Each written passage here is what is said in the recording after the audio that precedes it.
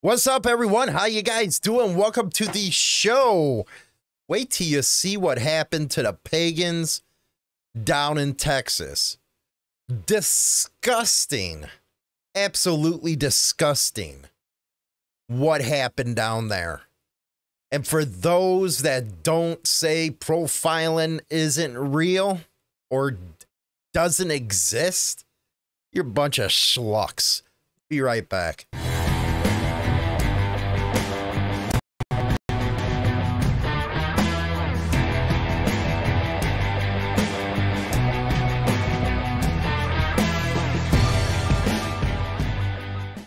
Okay, we're going to go into our first deal like we always do, talking about the good that the motorcycle community does, clubs do. Awesome story coming up about the Thunder Guards, and then we're going to get into that despicable thing that happened down there. The sad state of affairs, man. Really is sad state of affairs. Here we go. I'm really excited that they came out and they give presents to my kids and they give gifts to me too. Best feeling ever. Best feeling ever. Once we open up that U-Haul, it's just seeing their faces. It's you know, it's priceless. Unwrapping another tradition for the One Brotherhood Motorcycle Club in Salinas. This is their 8th annual Adopt a Family event where they deliver toys and food to families most in need.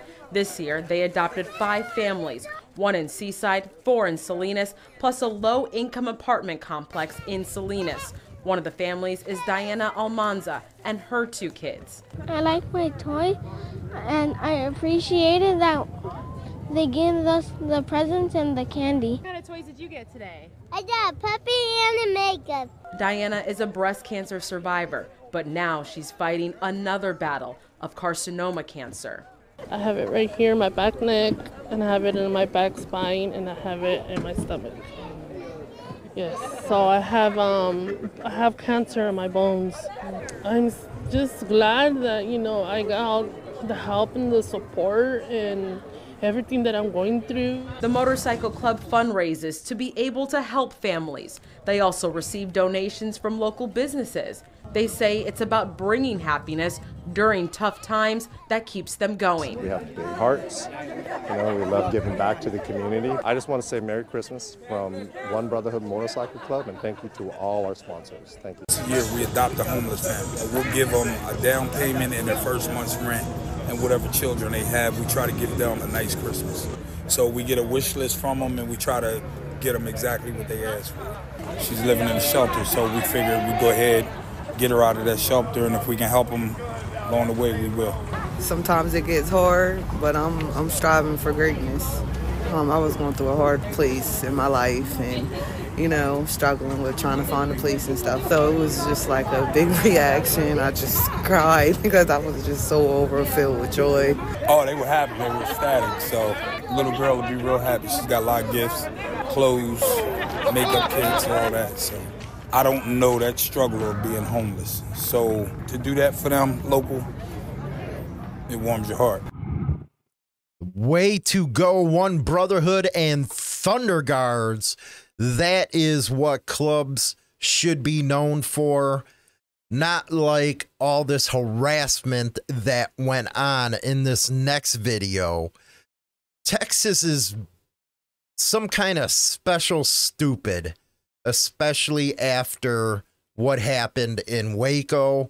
They've been using that time and time again to be pricks to anybody that rides. And tomorrow we have a story that actually the cops are giving warnings to bikers because a couple people got busted. But instead of just saying, you know, these guys got busted, no, it's everybody's included. Yeah, wait till you hear that one.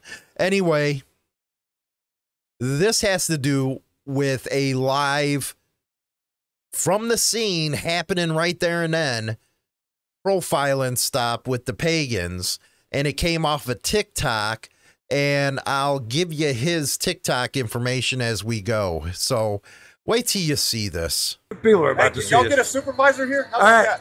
that? Hey, check this out. So we came down to El Paso. This is going on? Wow. We came down to El Paso. We're hanging out. We're having a good time. And absolutely, one of the guys spit on the ground, apparently, and that's against the law out here in El Paso. It's probably not a good idea to come to El Paso if you want to spend money and have a good time. Because you fuck around, you spit on the ground, and it's done. Now, we're live. Everybody, y'all come on in. Say hi. Your favorite biker here. We got El Paso City Police here. We got all these folks. They're talking about taking people to jail because somebody spit on the ground. Could you believe this? Hey, I want all of my followers to see what we deal with, right? This is what we deal with. You want to be in a motorcycle club? You want to hang out? You want to party? Listen, we're all veterans. Almost every one of us got honorable discharges, clean records. Hey, we don't go to prison. We don't go to prison. Hey, we're actually good guys. And we're not allowed to ride around in town without the gang task force pulling up on us and arresting people, trying to arrest people, possibly arresting people for spitting on the ground. Hey, this is your taxpayers' dollars at work, everybody. Are y'all happy? Are you happy? Listen, most of us are veterans. We did everything our country ever asked us to do. We're riding around on motorcycles, exercising our freedom of speech, exercising our First Amendment, right? We don't have any weapons on us. We're not drunk. None of us have got any guns. And we're absolutely being harassed by El Paso City Task. It's like a gang task force out here. One of the guys spit on the ground, and they're talking about taking somebody to jail. I mean, if this isn't America, let me tell you, if you voted for this shit, God bless you. God bless you. If your mayor is putting up with this, God help you. And let me tell you, the people I voted for, they don't stand for this. This is not what I went and did everything my country asked me to do for. I didn't go and do everything my country asked me to do for to come home with a clean record, never been in trouble, riding around and getting harassed by a gang task force, right? And one of my guys spits on the ground and we're getting harassed, right? All we want to do is get our tickets so we could just go home, right? That's all we want. Can we just get our tickets? Can we? Is that cool? Can we just get our tickets? I wonder how many viewers I got now. I got a 250,000 followers, so the room's getting pretty big. The room's getting pretty big. Guys, this is El.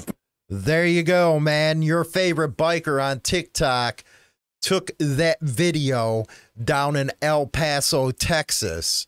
For those, again, who say it isn't real or it never happens, you're just full of crap, man. You don't want to open your eyes. You want to believe in something that you have no understanding about when it comes to this kind of stuff. You always are going to take the blue gang side. And like he was saying in the video, man, all they did was spit on the ground. That's basically all you have to do a lot of times for these cops to want to show their peckers. Because that's what it comes down to. They want to show everybody who's the big man on the block. That was a very smart thing right there to do. That way we can all get it out. Because one thing all of us social media creators have is an audience. We can get the word spread all over the place and bring these kind of cops to task. You got to hold them accountable. I get it. They think club members and a lot of bikers are scum of the earth. We've covered that in More on Bikers because they can't be us, basically. They don't have the freedom that we have. So they get pissed off. Unbelievable, man. It really is. It's getting to be real stupid in 2021. You think these people would have learned something with all the crap going on around this country. Anyway, let's go to the wall of shame. And let's highlight one of theirs. One of your own. Problem is, he didn't just spit on the sidewalk where you wanted to give somebody a ticket. He's actually charged with rape. How do you guys feel about that? Because most of the time when you guys are charged, it's charged for this kind of stuff. East Arkansas police chief arrested, charged with rape in encounter with drug suspect. Ain't that a way to enforce your power, huh? Terrell police chief was arrested on charges of rape and sexual extortion related to an October incident with a female suspect. A criminal information filed earlier this week accuses Terrell chief of police Perry Lee Jennings of engaging in sexual intercourse with another person by forcible compulsion, which means rape. The document also said Jennings communicated a threat to damage the property or harm the reputation of the victim. Jennings, 57, of Luxor in Mississippi County, was arrested and released just an hour later on a $25,000 temporary bond. City officials has suspended him pending the investigation. Jennings' status with the city wasn't clear, and calls and emails weren't returned. Very interesting. Let's see here. The woman reported the encounter to the Crittenden County Sheriff's Office the same day, saying she was on her way to Mississippi early in the morning when she pulled over at a Terrell gas station to wake up before continuing to drive. She fell asleep in her car, woke up to an officer knocking on her window, asking if she was okay. The officer, identified by the woman as Jennings, noticed a small baggie on what appeared to be marijuana. Hasn't this country come to a point where marijuana should just be legal? Jesus, man. And asked the women to follow him to the Terrell Police Department. The officer told her she would have a court date and began asking her personal questions. At the time, the woman asked the officer if she could go to the restroom. The investigators say the officer followed her and began forcibly touching her in a sexual manner. Blah, and you get the rest of it. You get the rest of it. That's your people. But you have the nerve to always have to show your pecker size when it comes to everybody else. And don't give me, well, you know, we don't approve of that. Well, neither does clubs when shit goes down. They don't approve of it as a whole. But I guess that bad apple argument doesn't work. It only works in your guys' favor. I suggest everybody share the video. If you're on TikTok, share it there. Get it everywhere. Get this video everywhere. Because it needs to be. This shouldn't be happening in 2021 in this country anymore. Like he said, all these vets that fought for this country, and they got to come home to something like this. It's just amazing at how they feel emboldened to do whatever they want to do. Gang task force, man. Hopefully Popeye and OG have some more information on this one, or MPP gets out there on this. My goodness, man, don't go down to El Paso.